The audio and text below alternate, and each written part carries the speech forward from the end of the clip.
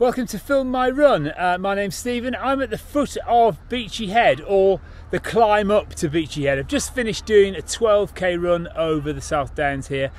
But that's not the real reason I'm in Eastbourne. For that, we need to head to the Welkin Sports and Exercise Physiology Labs at Brighton University, based in Eastbourne, where I'm going to do some testing. So let's go.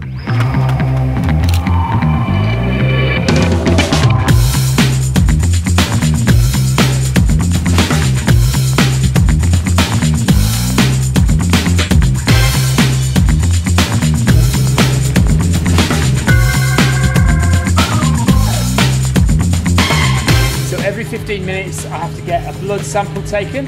I also have to breathe into an oxygen tube, and I also have to drink, what is it, 500 mils, 250 mils? Yeah, 280 mils. 280 mils of some fluid that I have no idea what it is.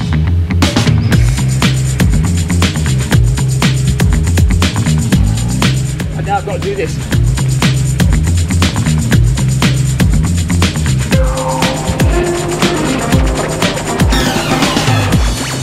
So I have to rate myself as well. I reckon, let's get into 12 now maybe.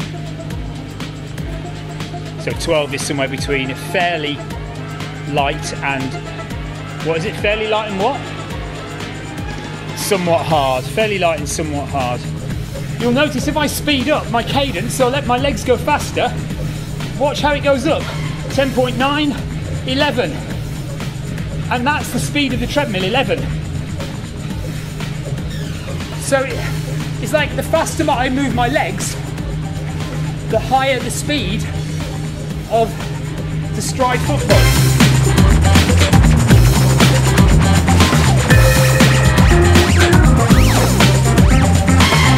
Right, last drink. So I've been going for about an hour and a quarter, hour and 20 minutes.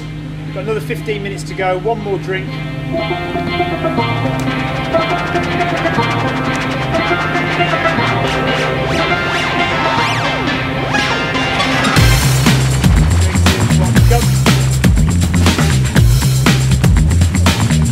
Right, this is Hallam, who's carried out the testing today. What have you actually been doing with me?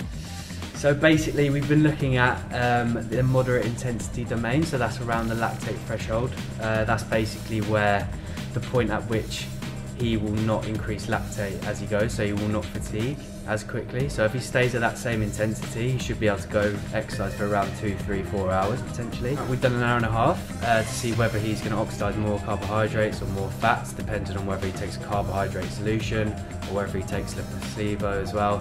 And we're also looking at blood glucose to see whether that actually maintains at the same level, or in a placebo state it might drop off, and that's when you can start feeling weak within a race. Have you got any results now that you can see, or do you have to do testing to like get the results? Yeah, so he can't give me any results because that'll give away whether I've had actual carbohydrate drink or just a placebo. Okay, that's it. So testing at Brighton University over and done with, but it's such an absolutely beautiful day. I think I'm going to go for a little run on the downs.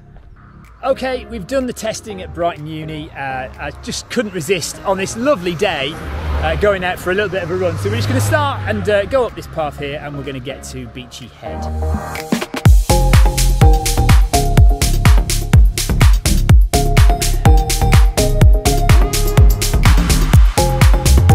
So there's Eastbourne behind me. We're only 1 kilometre in.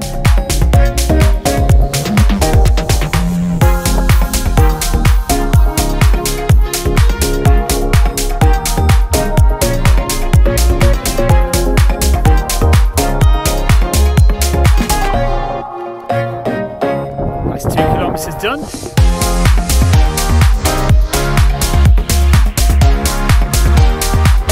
There it is, that's Beachy Head Lighthouse below us.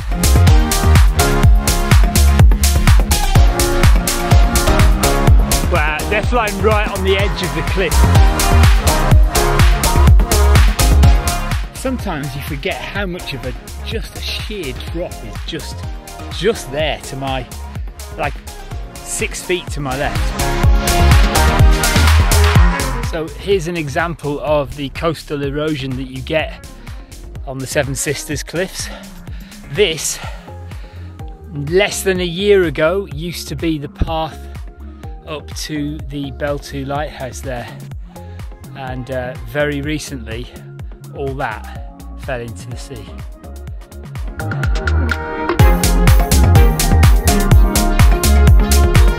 That is Berlin Gap. I thought I might stop for a coffee there or something.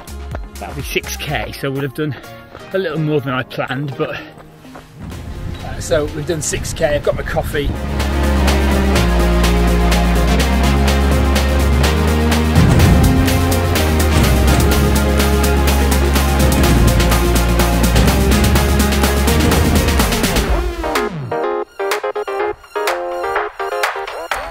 So that's the Beachy Head Hotel there,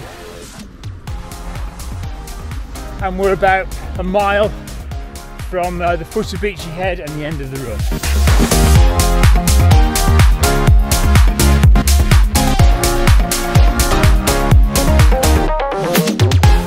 And here we come down the hill into Eastbourne. If you've ever done the Beachy Head Marathon, this is where we finish, and that's the view right across Eastbourne and away to Hastings in the distance there.